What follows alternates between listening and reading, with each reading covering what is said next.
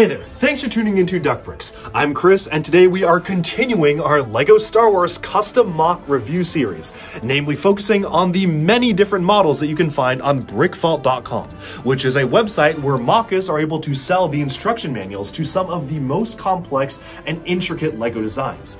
Now, throughout this series, it is my goal to review every single Brickvault Star Wars model. From all the TIE fighters, which you can see up here, we actually started with the TIE Brute. You can check that out linked in the description below. It should be in the same playlist as this, as well as just some other stuff. We've got like the A-Wings here, some of the Rebel fighters, and going all the way over to here, there's even some much larger models like the Imperial Interdictor here, which was seen in Star Wars Rebels in the expanded universe, and going on all the way back, we even have stuff like a massive Razor Crest and Hammerhead Corvette. There are so many things to see here, and I can't wait to bring reviews to all of you. But for today, our focus is a revamped version of the Droid Gunship. So right above me, it's a little bit crowded, but you can actually see the different vessels from the Separatist fleet, namely some Droid Gunships right there. As you can see, those are the official LEGO set model versions of the Droid Gunships. But this is something truly special, because the model we're looking at today is completely revamped from the ground up. Surprisingly enough, actually does integrate some of the LEGO UFO pieces, which if you come over here, you can see the original UFO sets from the 1997 era, which is very interesting to see that actually being factored into a modern Star Wars MOC. But there is so much more to see here. I actually have built this to be the troop carrier version, so you can see a ton of different battle droids on the bottom of it. I can't wait to get into the review. And do keep in mind, a lot of these models are meant to be more for display, not really for play, so they're a lot more fragile than normal, but some are better than others. And that's why I'm here to bring you a review of this custom Droid Gunship. And so let's jump into it right now. So here is the troop carrier version of the Droid Gunship. Now you may be wondering, Duckbricks, why is the model upside down? Well, in case it wasn't obvious, this is not the most stable of builds, at least when these are attached. It sure has a very cool effect while flying, but it definitely does not stand up like that. So let me demonstrate exactly how this works. And the piece has already kind of fallen off, that's fine, I'll get that later. So most of the gunship is very solid, especially for a custom MOC. There's a couple things here and there that could be better, but for the most part it's very solid. That all kind of gets thrown out when you actually install the troop carrier device because, as you can see, it is literally just placed on different kind of Technic pneumatic T-pieces, lightsaber hilts, and nunchuck hilts, and then the super battle droids are just wedged in via illegal connections. There are not stud connections on the back of the super battle droids, so they're kind of just wedged in illegally, and you kind of hope for the best and let them fly. Again, very cool look that it achieves, but for this review I will be taking them off because otherwise it'll be impossible to show you anything else without them crumbling to pieces. So what I'm going to do is I'm going to very carefully detach these, which I would say if you're careful with it, it typically is okay. Let's just be super... Oh, okay, that broke, but that's fine. Let's just be super careful.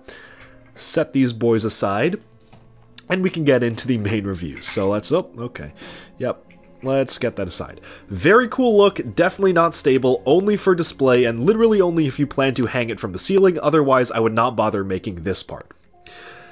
But with our guys out of the way, let's actually take a look at the actual Droid Gunship itself. So this is one of the most iconic Separatist vehicles. Notice how I'm trying to avoid touching it by the head because it will break off there. But here it is. This is the Droid Gunship without the actual attachment. And you can see that this takes a very different approach to the build construction than most LEGO builds. The way I want to structure this review is by talking a little bit about the building experience, then going into how this is built, the building techniques, what's good, what works and what doesn't, and finally the aesthetics and what I think of the overall model as a whole and how it plays. So starting off with the building techniques and the building experience. The building experience was fairly okay despite some very frustrating moments, one of which I simply did not do because it seemed like too much effort, which I will explain, but for the most part this is fully complete. Now do not let the UFO panels trick you into thinking that this is a standard build or a kind of a not very parts heavy build, because these are really just used for the top to capture the UFO-like shape. And as we go to the bottom, there's a lot more things going on here, especially in terms of sides on the studs on the side construction here, different system stuff that has a lot of different crazy things. So quite a lot of fascinating building techniques were used to actually put this together. Certainly a lot of very illegal techniques as well, and we'll also go into some of those throughout the review. Overall though, I am very impressed with the amount of quality and design that you actually can get out of a vehicle like this.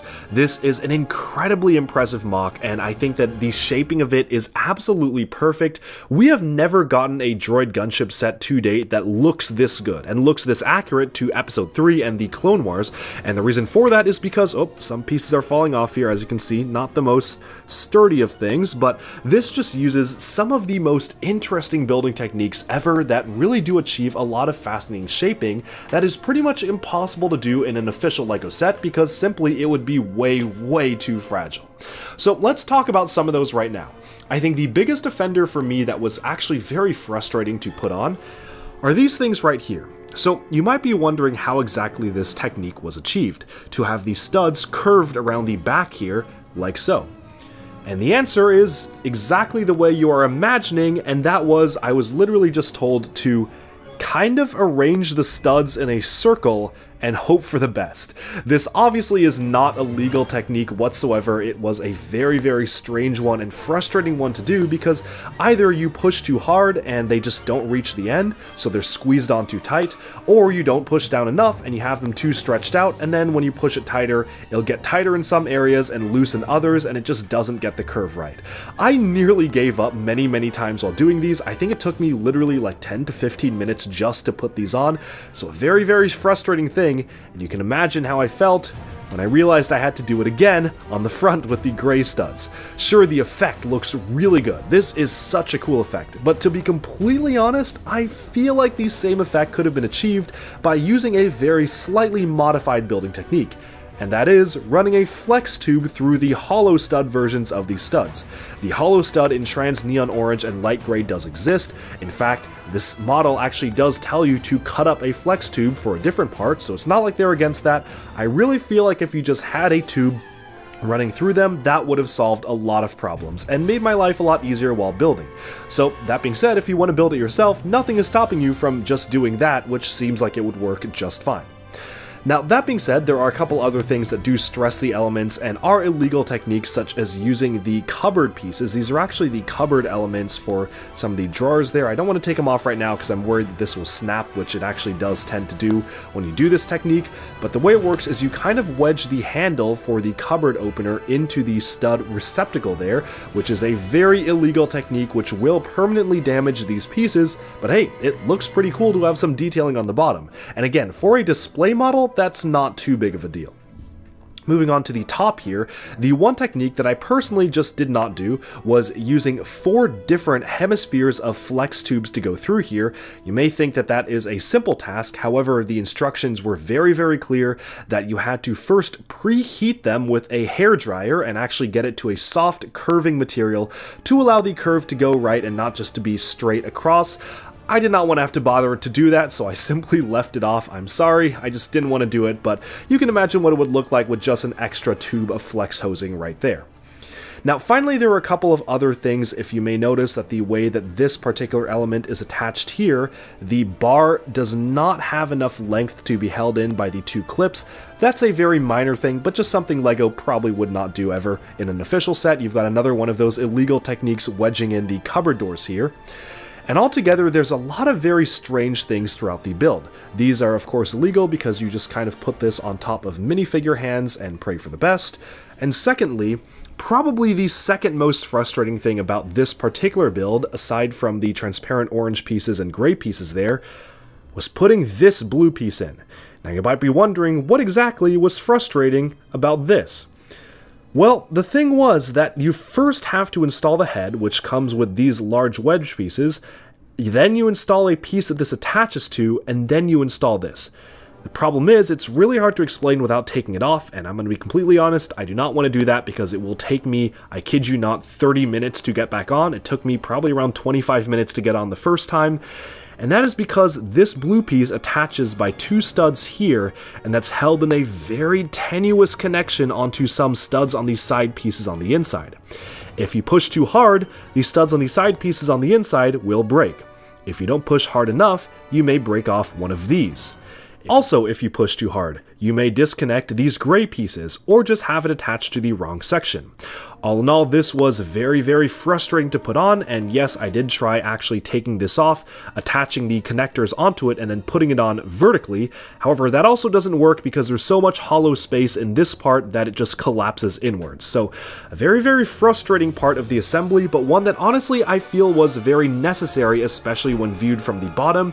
You really gotta have that covered up there. So it looks really good. It almost looks like the piece was made to fit and mesh well with the head. It's just very frustrating to build. Other than those though, which I understand may sound like I'm really ragging on the build, and I really am not. I mean, this was a fantastic build and one that really blew me away, and honestly is a lot more sturdy than most of the other Brickvault MOCs.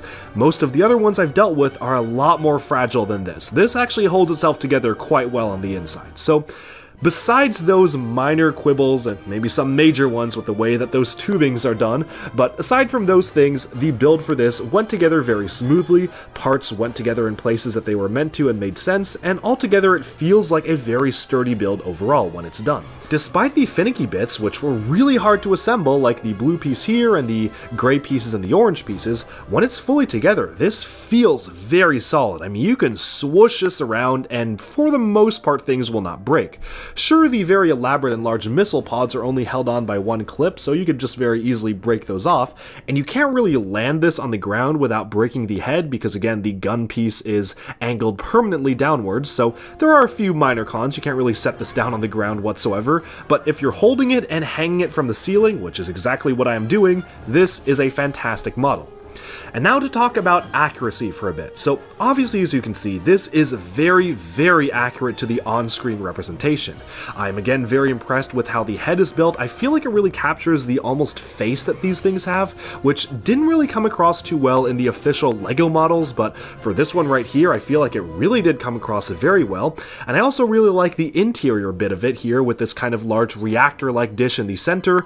Everything works fantastically, and the use of the 1998 or 1997 UFO pieces was really inspired, and despite them being old gray, they don't really stand out too much. They honestly just kind of look like more armor plating, and the gray doesn't have to be consistent really anyways for a Star Wars vehicle like this. But with that, I feel like we've about summed up pretty much everything there is to say about this model. Finally, I do want to mention the price. Thankfully, one thing that was really helpful is that not only were the instructions professional grade and really made you feel like you were building an official LEGO set in terms of the presentation, but they also have a cheaper parts version, which actually does allow you to build this with slightly different colors using cheaper elements, so they do have an alternate instructions there for that, which looks very similar, but you can just choose to do that if you want to save money. And there are also different callouts in the instructions itself if you want to substitute pieces for ones that cost less money. Altogether though, I did try to build the just standard raw form of this model, and it cost me around $100 US to put this together from Bricklink. Your mileage will definitely vary because again, I was trying to consolidate things and buy from one particular store, so obviously that did increase prices quite a bit. If I did want to spend the time and go through my own parts collection, I probably could have also cut down the cost a lot, but I simply just didn't want to spend the time doing that. So do expect to spend a lot more money on a model like this, which is a lot more dense and compact than many of the other Droid Gunship models that LEGO's released in the past, but I would say for this type of model, it's really worth it if you want a solid display piece.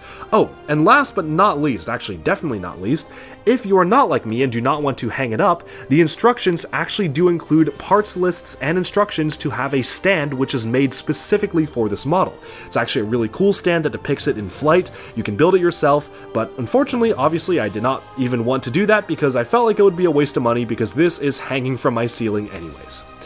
But with that, let's now swoosh off and end the review. I feel like a good way to end the review is showcase the brand new MOC version of the Droid Gunship hanging up alongside some of the other versions. I still have to hang up the 2008 one, but pretty much all of the other versions are there, and it really is a very striking difference between the LEGO sets and the MOC itself. Obviously, this did come with a lot of trade-offs, and I definitely wouldn't say this is something to play with and mostly just for display.